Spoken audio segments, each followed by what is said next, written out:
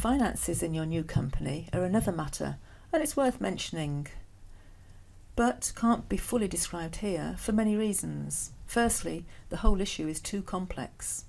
There are lots of books about it. Secondly, there are big differences between countries, and what's relevant in, say, the UK might be different in a country such as Poland. Here we'll try to give you some general hints, and if you're interested, you can find out more specific information. Let's start with the most difficult one. If you don't have a regular full-time job at the same time that you start your own business, you need to be prepared for a few months that won't generate any income. Sometimes there are lots of investments to make, so you should have money that would allow you time to survive at least 3 to 6 months without an income.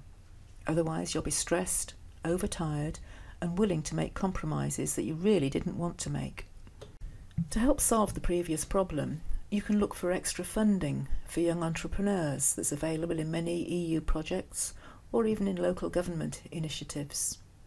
Also, many countries have places with preferable development conditions for startups and new companies. You just need to look around. Here's one of the most important pieces of advice. Even if your form of business activity allows you to keep your private and company's money together, it's strongly advised that you don't do that. To manage the monthly budget of the firm and your personal one, you should have 2 separate bank accounts and pay yourself a salary every month. It will prevent you from becoming confused and ending up with a mess on your accounts. Let's think about savings. Again, we can't stress enough how important this part is. In your private life, you should have savings to make you feel safe and prepared for unexpected circumstances. The same rule should be applied for your company. You'll never know how many clients you'll have to meet next month, or what you'll have to repair or buy. It's good to be prepared.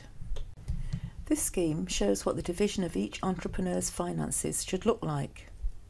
There's a special place for your taxes. Common practice is to have 2 sub-accounts on your company's bank account, one for VAT and the other for income tax. Put money into these accounts every time you earn something. Don't feel attached to it and don't touch it.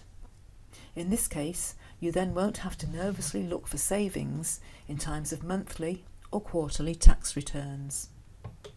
Taxes, as well as savings, merit a special consideration.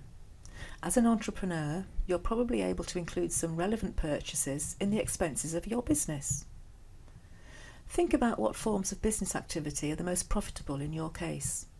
What kind of contractors should you use? Or maybe you should start doing your annual tax reports with somebody else. Do you have kids? Are you involved in charity actions? All these and many other factors might help you to optimise the amount of taxes you pay. Remember, we're not talking about illegal or morally ambiguous actions, which are more similar to stealing than optimising profits. We mean all of the legal and commonly used practices that our law allows us to use. This is important, especially at the beginning of your business.